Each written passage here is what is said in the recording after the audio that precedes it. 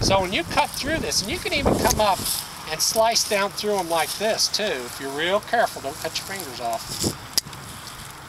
And you can break those apart, and you can then go in and look at the pith and look at it from that angle too. So that'll give you an idea. But basically what you're doing is going along here, trying to remove the excess, and you do that pretty quickly, see? You just go along here and you just chop this back. You're not even counting, you're just kind of getting an idea. Try to keep them 3 buds long if you can, and just go through here and start whacking them off. Just take it off. Don't even keep any idea of how many. You're not counting buds, you're not doing any of that. Just cut it off here, and then it's like getting a haircut. Then we're going to come back in later, and then I come back and then we'll count. Actually, I was reading an article. So don't be picky at this part. Just be careful, be safe, but don't be picky. You're just going to cut these canes out, get them out of here. More of it, if you have time in April or late March, and then as soon as you get all of these cut off, because you need them back to three bud spurs anyway, then you can come in and start weighing. If you think you need to leave 4 bud spurs, then you want to make that judgment ahead of time. If you think you've lost a lot of buds, okay? But then you'll take all this wood here, you cut it up, and you probably saw the picture there that I was showing you earlier, and then you put it around the scale, then you put it on the scale and weigh it, or if you get an idea of, you know, if you've done this enough, to say, is that a pound of wood, half a pound, 2 pound, whatever.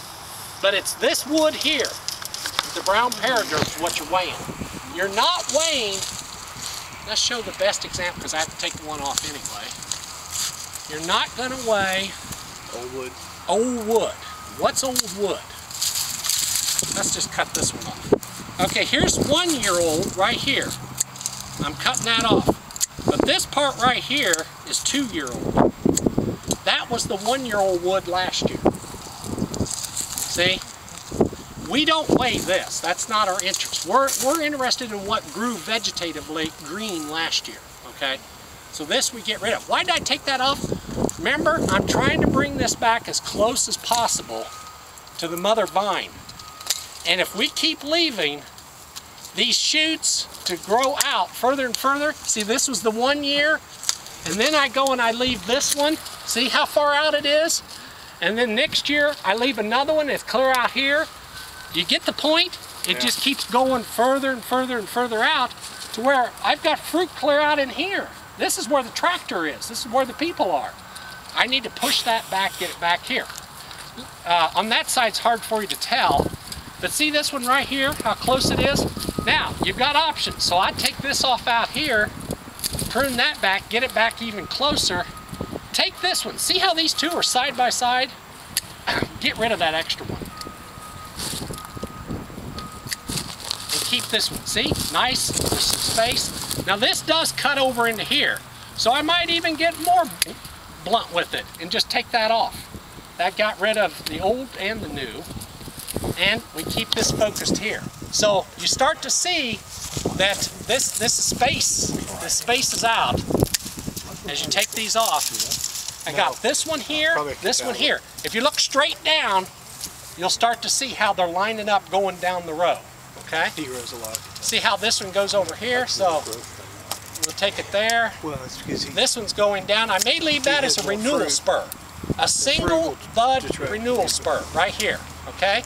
That will then be the shoot coming off of that. Then next year, I'll do what? I'll prune right here and take this one out. Okay? Now do y'all see what's happening here? If you got any questions, don't hesitate to ask. Is that,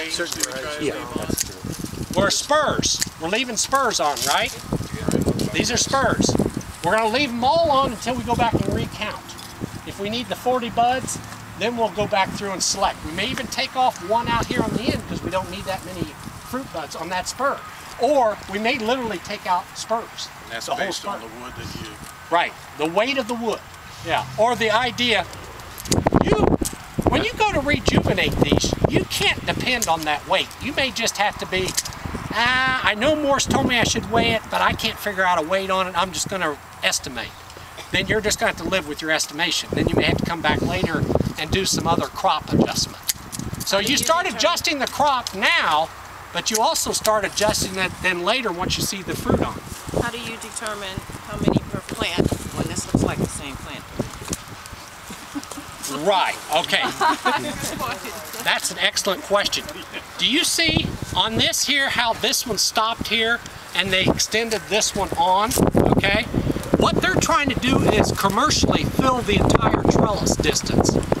If this vine is not aggressive enough in doing its part to get to this post, that's kind of its distance, then what they're doing is saying, this one will come over and help fill in. And that's what that's doing. So if the one is going to be slow, not as aggressive, then allow its neighbor to come over and help fill in. Because the interest is not just to have that vine with its perfect little world, although you do want that too, but you want to have the trellis full. So when you come out and you prune out here, and you're counting and you're doing all these great bud counts, you also have got to be thinking out ahead, well, how is this going to fill out this entire trellis distance? Because so do I look at this as one plant or two? Well, you probably have to come back in and figure about where that stops and then count those buds within that plant. Because what? The root system is feeding that much. That's a good point. That's a good point. So, and like in here, I'll just cut this off and use it as a demonstration. This has some of that phomopsis that's growing. That's a disease that grows right as the green shoots are growing. It'll be right down the basal end, the end that's right at where it attaches to the mother plant. That's called phomopsis, cane and leaf spot. And normally it's not a killer.